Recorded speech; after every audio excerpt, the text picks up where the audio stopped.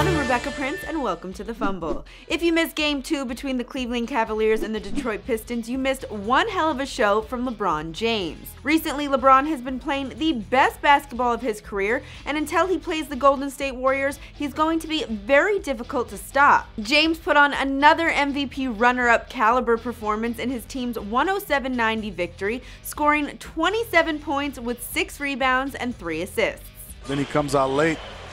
LeBron knocks it down. He looks at him and says, hey, give me a little bit more respect. And Marcus Morris. We have a feeling Marcus Morris is going to fall into a deep depression after being shamed by LeBron like that. After all, Bron has only used that facial expression twice in his life. First after trying haggis, and then when Marcus Morris played crappy defense. But in all seriousness, LeBron wore his emotions on his face Thursday night, and it was just like Kobe Bryant, but with even less humility. You can see he's coming down the lane and, ooh, you don't want to get him away. Big time. He liked that one. All kind of sassy. But it wasn't just LeBron's shot that was on point, so was his passing.